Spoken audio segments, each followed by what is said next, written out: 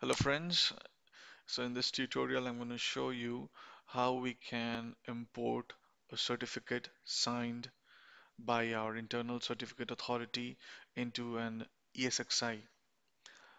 So here I don't have any kind of a vCenter or a vSphere.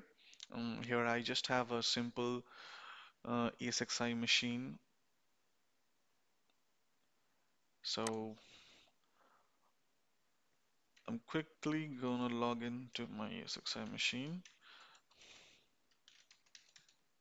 So what we're going to do, we're going to just create a CSR file from this ESXi box, and then we need an internal certificate authority where we'll request the server to sign the certificate using its private key. Okay, so it's quite simple.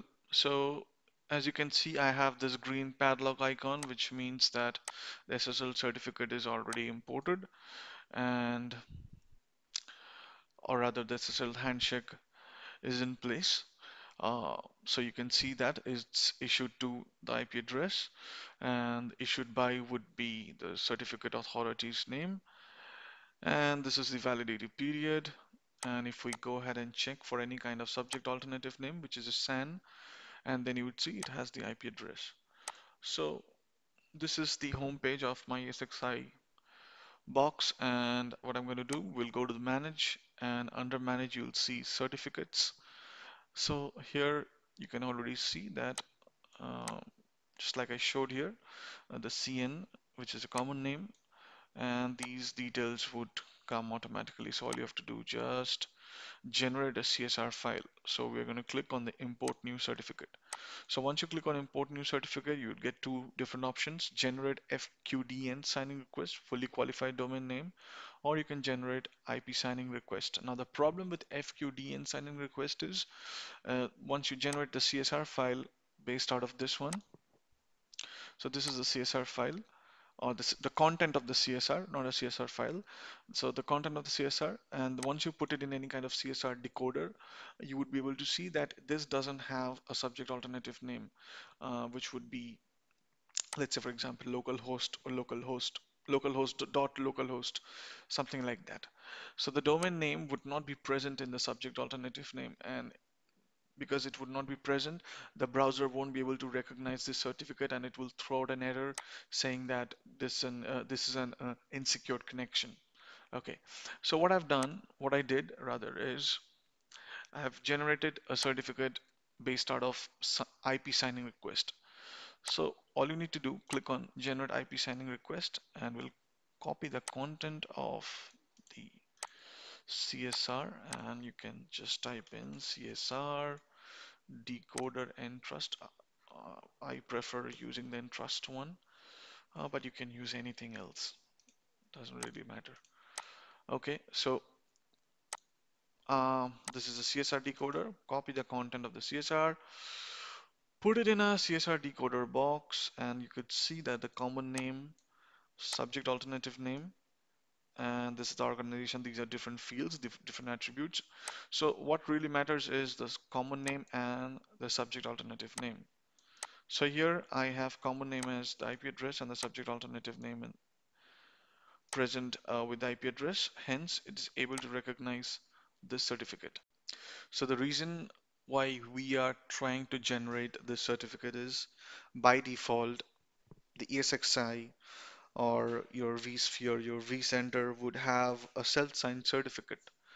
Now, when you're talking about secure infrastructure, then you would definitely need to have SSL certificate signed by your internal certificate authority. And we'll quickly have a look how we can generate the certificate. So, uh, like I already said, you just need to copy the content of the CSR.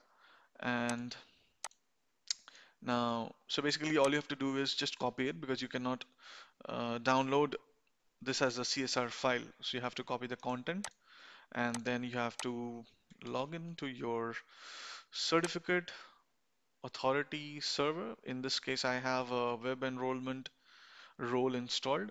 So I'll quickly open up using the IP address.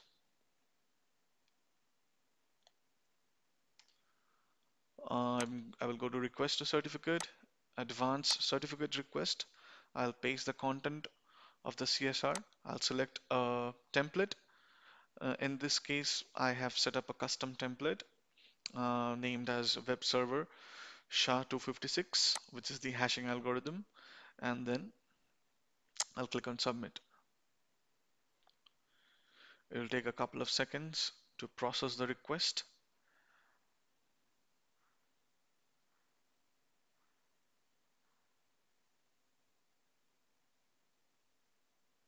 Okay, now in this case, I will be downloading a base 64 encoded, which will be in a .ser format, .cer format.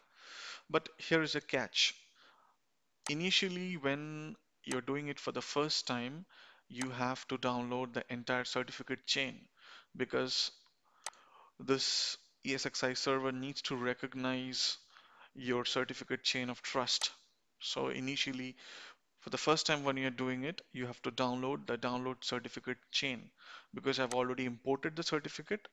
Hence, I'll not be able to show you, but I will show you the steps how to do it exactly. Okay, so base 64 encoded, I'll download the certificate chain.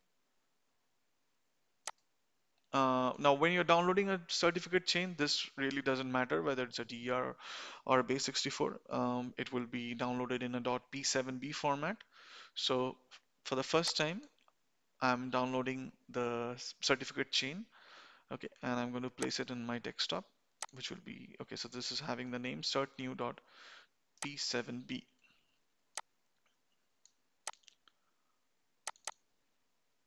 So if you double click on the certificate, you will be able to see the entire certificate chain, what I was telling you. Now, if you go to the certificates, now you can see that this is my root certificate, or you can tell me, you can call it as root certificate authority. So this will be a self-signed certificate. So issued to and the issued by would be same. Then you can go to the intermediate certificate. So the issued to is my intermediate certificate authority, and issued by is the root certificate authority. And then I have the actual certificate, which is for the ESXi box, which is the IP address 192.168.1.104 issued by my internal certificate authority. This is the validity period for 2 years, and that's it. Now what you need to do,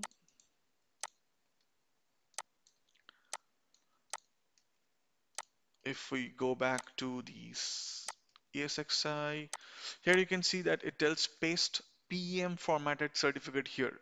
Now I cannot, now this is the extension having .p7b. I can't, I don't have a .pem format which has a certificate chain. So what I'm going to do, I will be using a tool called OpenSSL. Uh, you can download that, and we're just going to run a single command which will convert this .p7b into a .pem file, a .pem extension, and then we will import that content of the certificate into the browser. Okay, so let's go ahead and have a look. So I've already opened up my OpenSSL. Uh, it's a quick setup. All you have to do is just install it, and you have to go to the folder.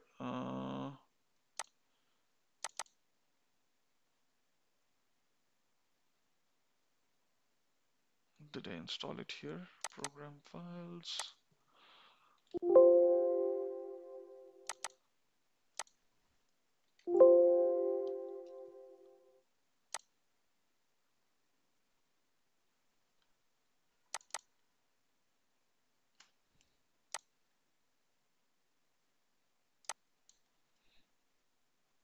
Okay, so it's in C users, new downloads, OpenSSL. Sorry, it's in my downloads folder. Okay, and okay.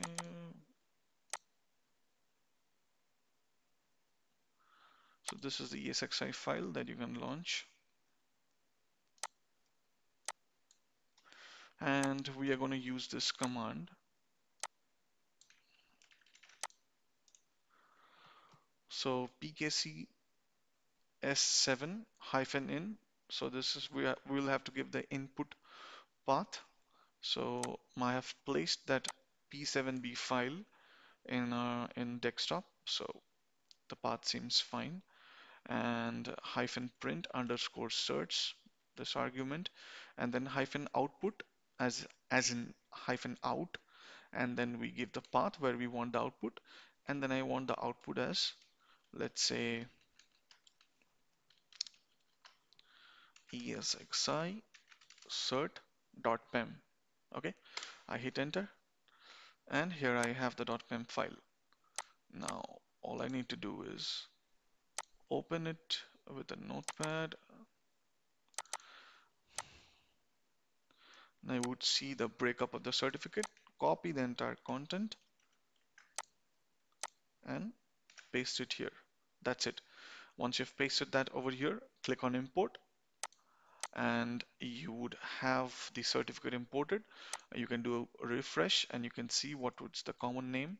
According to your IP address, you would have the common name, and this would remain same because here we are not making any kind of changes.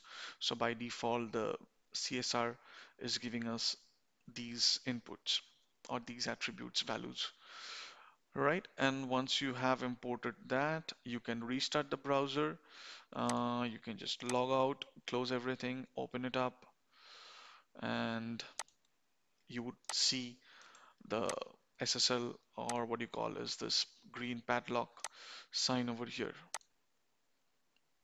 And just in case if you are still facing any problem, what you can do is you can import the root certificate.